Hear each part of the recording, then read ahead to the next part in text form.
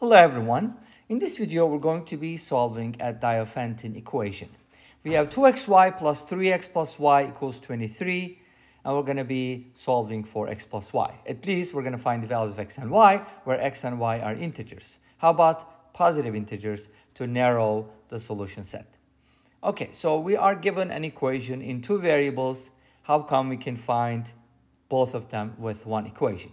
Because this is a special type of equation called Diophantine equation, which has solutions in integers.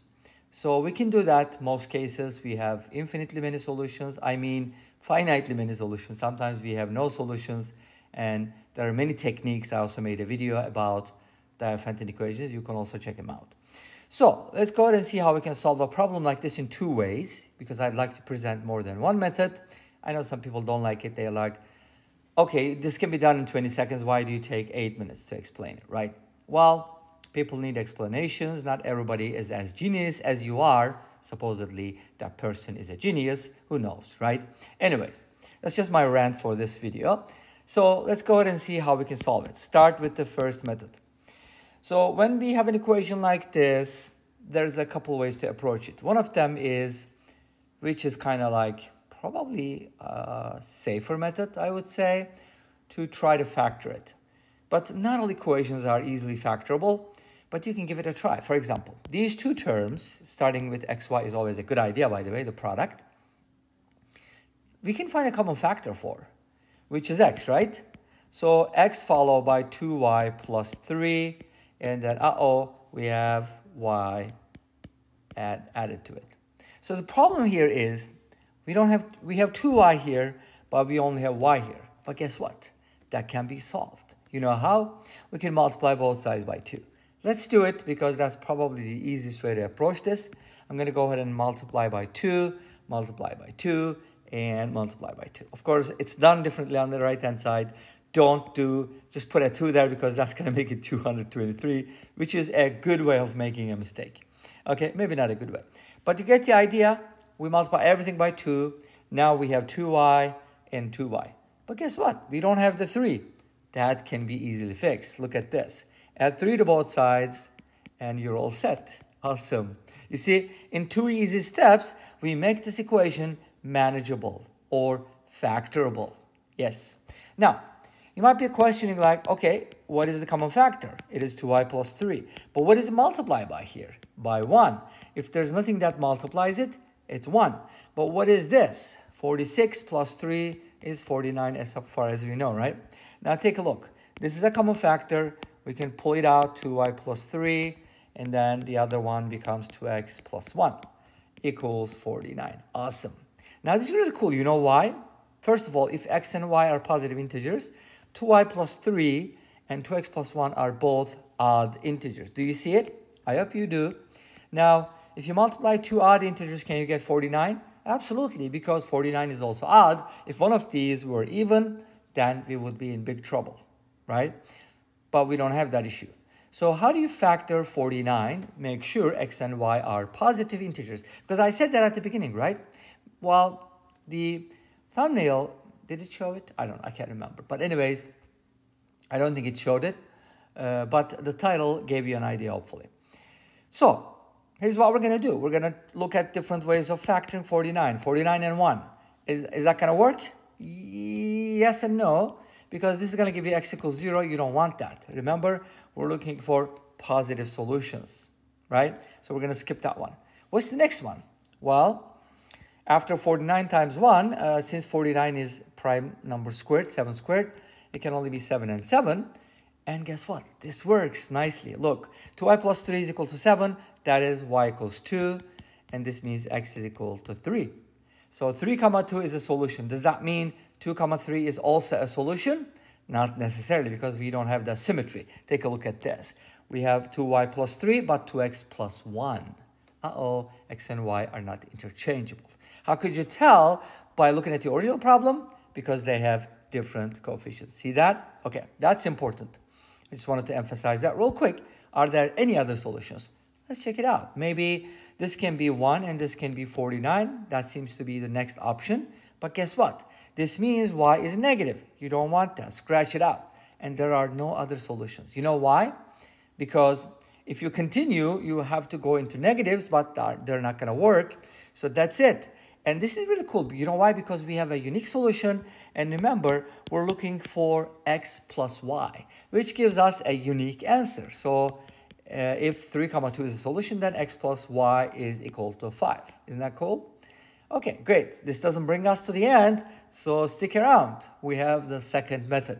I think you're going to like the second method, but I could be biased. So let me know what you think, okay? I'd like to hear your thoughts. So here's the problem again. 2xy plus 3x plus y equals 23. And here's the second method. And here's what makes it very different from the first one. First of all, we're going to do some type of factoring, but our goal is going to be different here. I want to isolate one of these variables. Which one do you want to do? Doesn't matter, no big deal. Let's pick y, because y appears twice, right? Well, x appears twice too, but anyways, you get the idea. So we're going to bring these two together and I kind of separate the 3x a little bit so that we can kind of focus on this. Look at this. My goal is going to be the following. I want to factor out y, and then I want to go ahead and put the 3x on the other side, so subtract. And my goal is to isolate y, because if I can write y in terms of x, and we know that x and y are integers, should we be able to find x, y from here? Well, yes, but it's not going to be super easy. Okay, let me show you though. So now we have the following. Great. But let's fix it up a little bit. I want to write the x first, like this. Great. So this is supposed to be an integer. How can this be an integer? That's a good question, right? When I look at a problem like this, let's say you were given, suppose you were given something like this, on the a different scenario, right? You would probably try to do this. Separate a 4 from here. You know how you could do that? You could do 4x plus 4 plus 19 divided by x plus 1, because this is 4 times x plus 1. You will get 4 plus 19 over x plus 1. And now you're thinking, what are factors of 19? See, that's the goal. But here the problem is, Houston, we have a problem. It's not an integer. That's negative 3/2. You don't want that. So how do you fix it? Easy.